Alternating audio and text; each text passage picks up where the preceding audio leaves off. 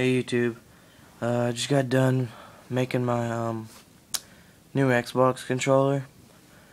I think it looks just, beast, but I don't know. You guys comment, rate, and stuff like that. Tell me if you like it. Show me what you've done. Just look at that. Look. I don't know. I think it looks cool. I didn't do the battery pack because, well, it's a rechargeable, and I didn't want to fuck up anything. But back it's a white Tigerstripe. Bottom piece is white, all nice and just like shiny and slippery. It's nice. I got black analog sticks, white D-pad, everything works. White guide button. Oh, actually I turned that on. But yeah, I guess that shows it works still though. I got white start and select buttons. Made the buttons ABXY white. They still all push down. They're not jammed or anything. Kept the triggers and everything white because it's a white and black controller.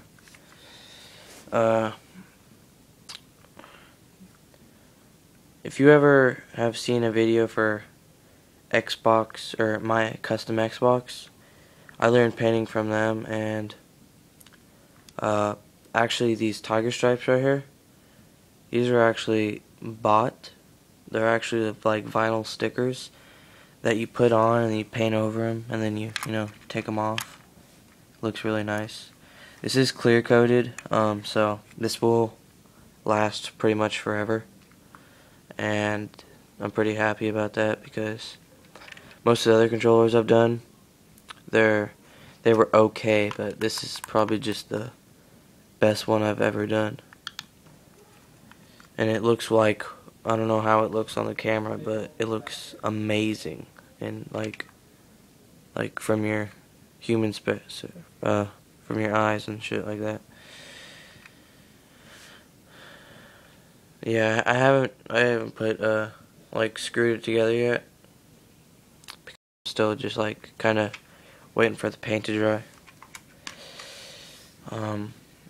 And I'll be making videos on how to actually be able to do this, so you don't have to spend $80 buying these controllers from rip-off kids.